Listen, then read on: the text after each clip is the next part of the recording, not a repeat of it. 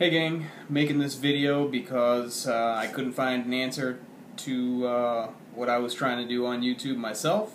Figured it out myself and thought I would share it with you.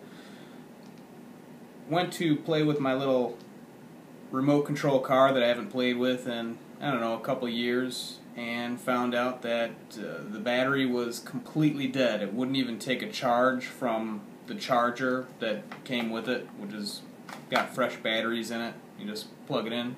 Boop, boop.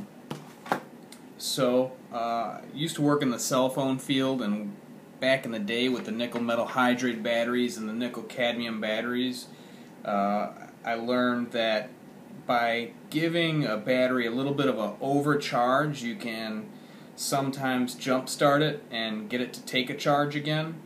So that's exactly what I set out to do.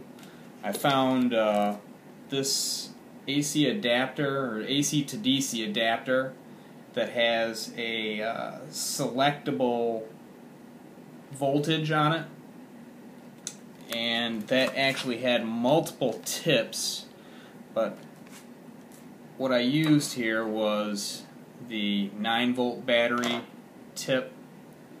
And what I've done here is just I've taken a couple of wire leads and I've kind of half-assed them with these clamps because I'm always looking for shortcuts, and I knew this was going to be fast and easy.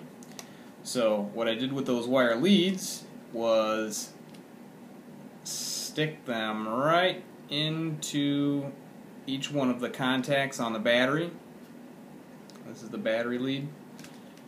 And then I plugged in my DC adapter and just gave it a couple of 12-volt jolts, and then back down again, and then back up again, and then back down again. Lo and behold, it jump-started my battery. I was able to charge it just fine.